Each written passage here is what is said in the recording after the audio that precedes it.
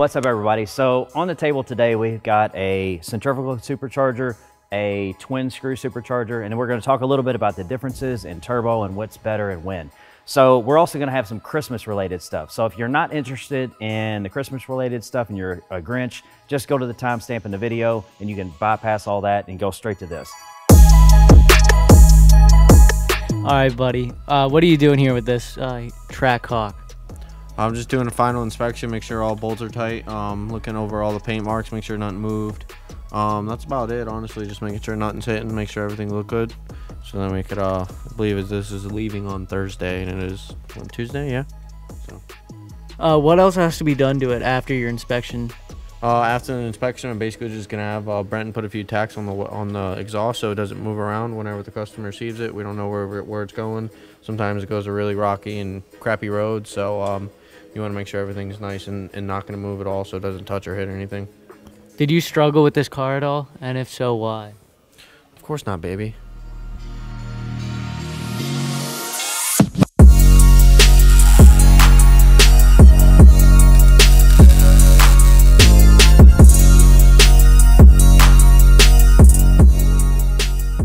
All right, now that Brenton's done welding the exhaust on this Trackhawk, we're gonna go out to the container with my boy Nate here and get some goodies for Christmas. Christmas time. Brother, tell me what you see, brother. I see black and a skeleton dog. Where are you, Christmas? Look at this dog. There's that dog. Grab a handful of that. Oh my God. Can we sing Christmas songs? You better watch out. You better not cry. You better not pout. I'm telling you why. I sold my car for a very low price. This here's the Super Hauler Indoor Tamer, or shortly known as SHIT.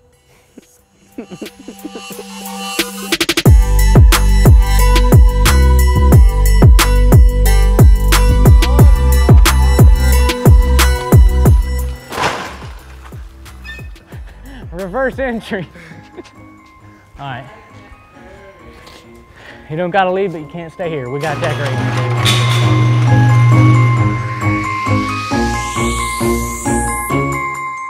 Sleigh bells ringing, diamonds blinging, carols singing, favorite season. Sleigh bells ringing, diamonds blinging, carols singing, favorite season. They said, say Nick, what you got up in that bag, yeah. I got. Okay, so me and Logan are here. We got a few different things on the table. I do not have a turbo here, but I'm gonna talk about it in general. So we get a lot of inquiries about what is best. Is it a supercharger? Is it a turbo? What kind of supercharger? So I'm just gonna kind of go over briefly the differences between them. And you know, I can't say that any one is ultimately better. They all have their pros and cons. So let's go over a few of the different ones. So right now on the table, this is just what we had laying around the shop. So this is a Hellcat supercharger and this is a Pro charger. So basically these are both superchargers. This is a centrifugal supercharger and this is a twin screw supercharger. So centrifugal, let's just go over this first. So centrifugal is basically like a belt driven turbo, okay? So I'm gonna show you the back of it. The front looks very much exactly like a turbo. And then on the back side, you see a pulley that's driven off the crankshaft. So companies like ProCharger, Vortec, they make centrifugal superchargers. They're both really good brands.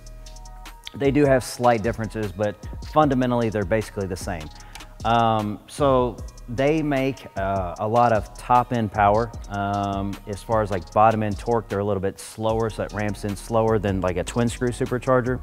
They both have their pros and cons. So centrifugal supercharger is gonna probably, in most cases, have more top end power, okay? A twin screw supercharger is gonna have more bottom end torque. So if you have a heavier vehicle, like a truck or a Hellcat, you might have better luck with this. You're gonna need torque to get that heavy weight moving off the line. If you have a lighter car like a Mustang or a Corvette or something where you don't need as much torque, sometimes the centrifugal is better. And then there's also, you have to take into account whatever the engine bay looks like, how much space you have, how much hood clearance you have. There's several different variables that come into play. This particular intake is just sitting here. This is like an LT1, LT4 intake from ProCharger that goes on the new GM platforms, and it goes with their ProCharger. Twin screw, this is kind of what you see a lot on production-based vehicles. It's a little bit more self-contained, less pieces in this. It's easier for auto manufacturers to kind of go with this route. On like a Hellcat, that's a heavier vehicle, so this kind of is a little bit more advantageous. IHI makes this, which is the same supercharger manufacturer that does all the AMG superchargers.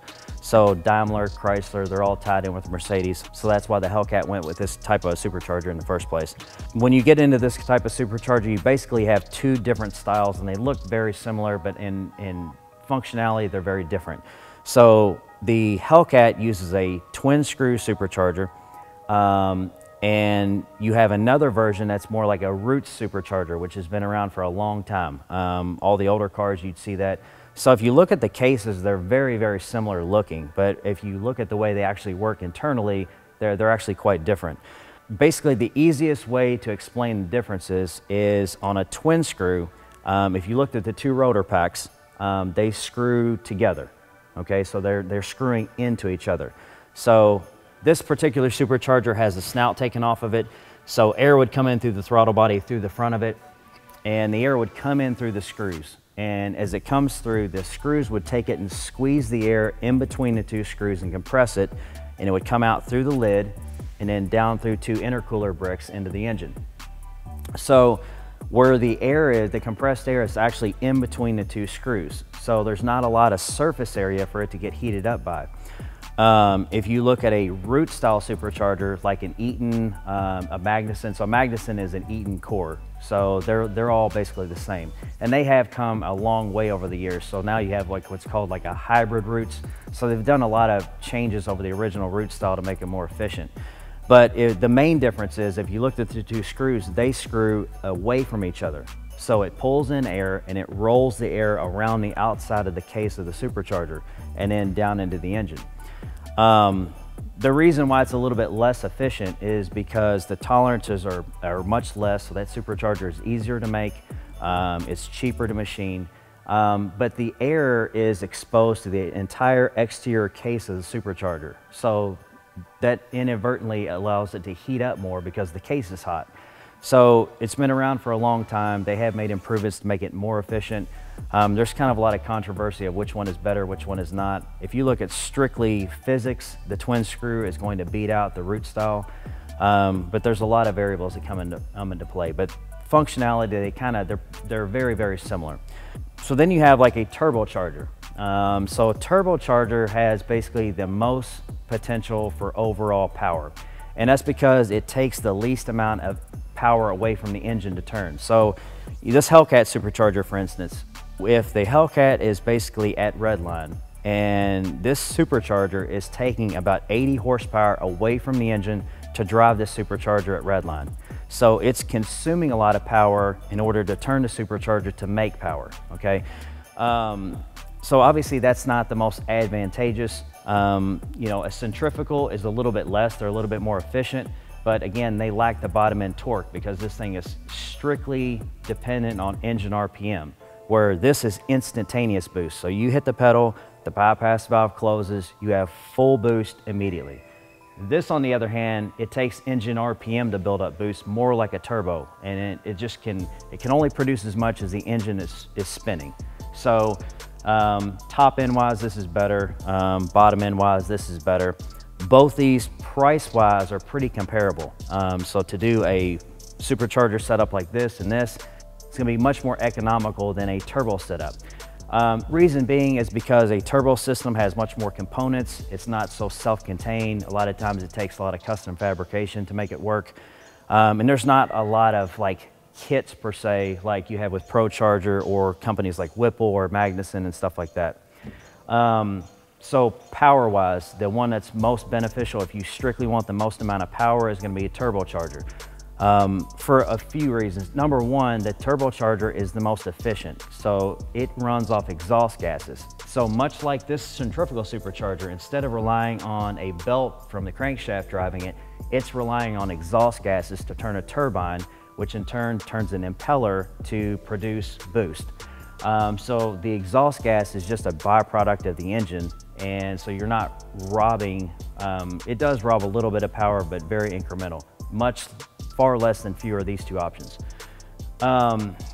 So the turbocharger is just more expensive route to go. So if you're looking for the absolute most amount of power and you don't care about price or the complexity of the system, a turbocharger setup is going to be the most advantageous. If you're looking for the most bang for the buck, one of these two are probably going to suit you better. And then you have to also factor in, like, what are you going to actually do with the car? And, you know, if you're shooting for 1,400 horsepower, obviously that's going to require to be run on full-time race gas. So if you are not going to run on gas that's $12 to $15 a gallon, and you know, a turbocharger setup might be a lot more money for something that you're not ever going to actually achieve, because the limitation is going to be the gas that you're going to be running as opposed to the forced induction setup that you're going to be running. So a lot of different things come into play. So if you're looking for a package, we can help, you know, plan out what makes the most sense, but this is just the basic fundamental differences of them, and just some things like, you know, what fuel are you going to run, what are you going to actually be doing with the car, what's your budget, as far as what's the smartest route to take. So basically that pretty much sums it up as far as I can tell. You have anything?